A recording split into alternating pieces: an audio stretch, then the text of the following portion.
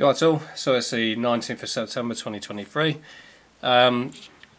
So some headlines and the silent majority. So on the left hand side, I'm a microbiologist, and here's what I think about the likelihood of a winter lockdown. So 651 dislikes. I could go into the comments, but I'll leave it. I'm sure it's, in fact, you know what, I'll go into the comments. What I want to draw attention to is just how good the silent majority in this country are. You know, the ordinary people who just go to work, get the job done and go home and want a peaceful life. Obviously we're not being allowed that these days because of the lefties and the tyrants, which are lefties as well. But you notice in the comment sections the like to dislike ratio, which is why YouTube banned it on their videos. You know, the silent majority is there, and they let their voices known on there. So let's read a comment here. Not happening in this house, that's for sure. A friend's got a cold, as have I, just for the record. Nothing out of the ordinary, just a sniffle. And because a sneeze, but she's been told must test for certain virus. Let's have another one. We've got a lunatic here, George Foster. Masks should be worn in shops, offices, trains, buses, etc. 17 likes, 182 dislikes, 48 replies. Sawyers, give it over, it ain't happening, we've woken up to this. Brian Cox, what a waste of time, I'll completely ignore it. That won't be the real Brian Cox. He's part of a gang, isn't he? Gave it over, it's not. So have a look at George Foster's replies. Why, George, they don't work. Chris Craig is my name. Yes, they do. They stop you infecting other people. They are not designed to prevent you from being infected by people not wearing them. You need a mask, like the N95 for that one. Honestly, fucking retards. George Foster, Craig is my name. Absolute retards. Obviously you'll be triple poked up to, well, you'll be poked up to the eyeballs, won't you? So sadly, you know, like the Darwin Awards going to you, and you know, anyway. But getting back to the original point, it's the silent majority that cheers me up when I go onto YouTube and the internet. Hopefully I can get on, and also there's a lot of people passing away at the minute. Obviously some of us know why that is. Yeah, Irish Grinstead, I've seen a lot about her.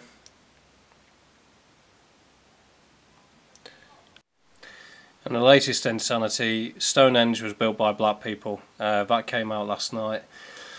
Amazing news. I mean, I only have to look at them pictures from 1945 at the end of World War II, where everyone's white in Britain. But apparently, so in this delusional, crazy mind of certain black people and liberals, Britain was black, then white people came here, kicked the black people out, and then race doesn't exist, but black people can be victims of racism. Anyway, but getting back to my main point about the silent majority, if you look on the comments, what a load of rubbish. Nearly 2,000 people have liked it. Stop this absolute nonsense, this world's going mad. Nearly 2,000 likes to 22 dislikes. Like I said a minute ago, it's all about the silent majority at the end of the day. Forget the liberal elite nons club, the crazy fucking Marxists are making up all this rubbish. They're irrelevant, really, aren't they? It's the ordinary people that get work done and keep their head down and work hard that matter. Just so if you weren't aware, Stonehenge was built by black people. A new children's history book was claimed. I'm sure there was a communist, I can't remember which one it was, that said, we'll get you, buy your children.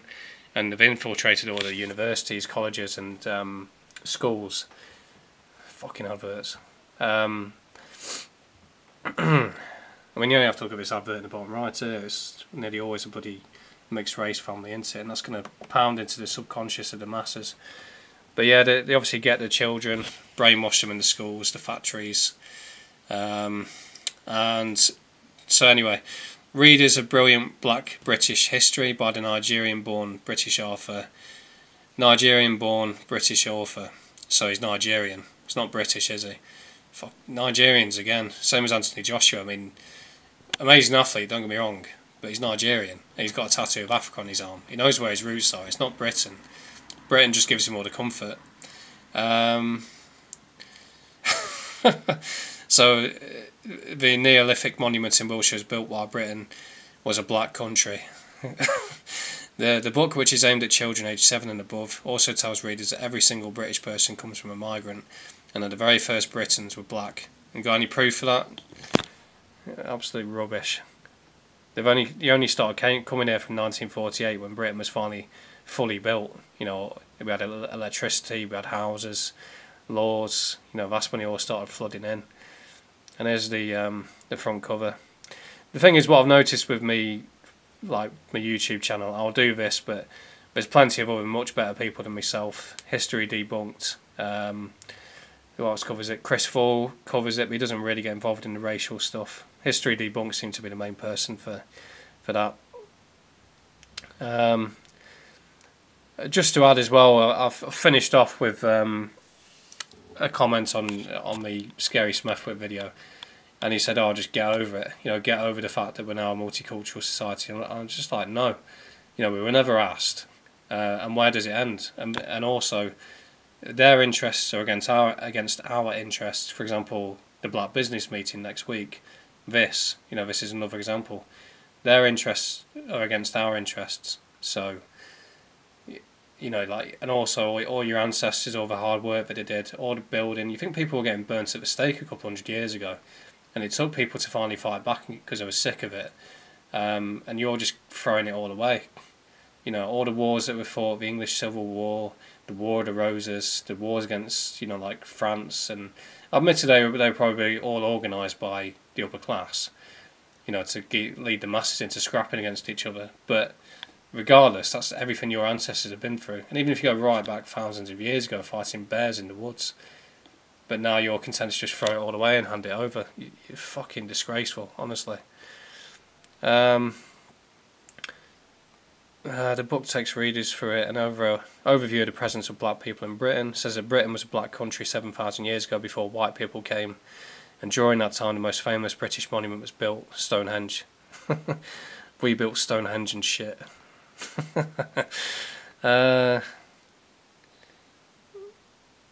So they also likely had brown eyes and black or dark brown hair.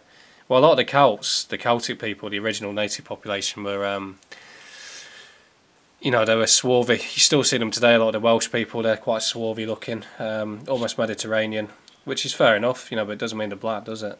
What else have we got? Here's an interesting point.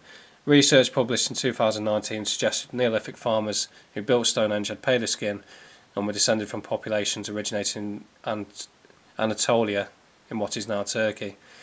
Well, I've got a theory about Caucasians, and I've heard it somewhere before, that they came. It was Dr. James Wickstrom, who's passed away now, but he was very good at talking and giving presentations. But we're called Caucasians, and the Caucasus Mountains are not far away from Turkey. So there's a theory that's where we came from, Europeans, and then we went through the Caucasus Mountains. Some people went east to Afghanistan, Pakistan, because you'll find Europeans are still over that way. Russia, obviously people went to Russia. Some stopped off in Slavic Europe, and then the Celts, you know, they pushed on to Ireland, Britain, France. The Germanic and Scandinavians stopped off in Germania, Scandinavia. You know, and that's how we all spread out. But we came from that area around Turkey in the Middle East. Here we go. So, by the Middle Ages, Britain was a hodgepodge of people, according to the author. Again, if you've got any evidence for this, the population was made up of the original British migrants, Celts, Romans, Britons, Anglo-Saxons, Vikings, Africans and Normans. Of course we had Africans there, definitely. Yeah, they were definitely living in the snow, and why wouldn't they? Why would you possibly want to leave a warm climate like Africa and go to Europe where it's freezing cold, it's muddy, it's wet, you know, you probably would experience much worse racism back then, and you certainly wouldn't have any. You wouldn't even have the race card on your side back then. So yeah, of course you come to Britain, wouldn't you? Definitely.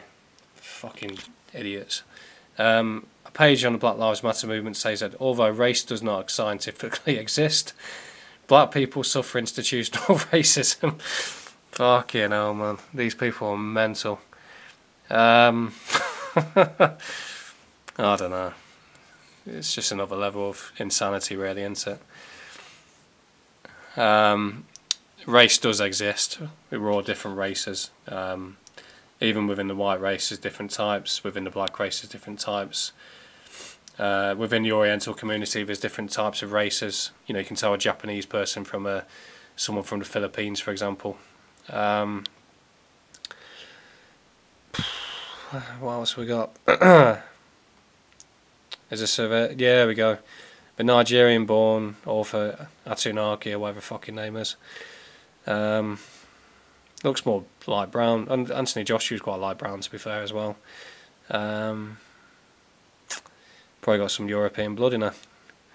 DNA test suggests he had black skin, dark curly hair, and blue eyes. Yeah, there's loads of people. Fucking what's his name? Is it Piers Brosnan? Pierce Brosnan, he's dark hair, blue eyes, isn't he? Hugh Grant, dark hair, blue eyes. That's a Celtic look. Most of the Irish got curly, dark hair and blue eyes. Anyway, I've rambled on, but one I wanted to definitely say was, you know, about the silent majority. We're out there, you know, the tide's turning. You only have to look at the likes and the dislikes, and that's the reason why YouTube, if you go onto YouTube now, go onto any video, they've had to get rid of a dislike video for a reason. You see at the bottom corner, 1.5 versus, and obviously they took the dislike ratio off. Yeah, that's it. Cheers.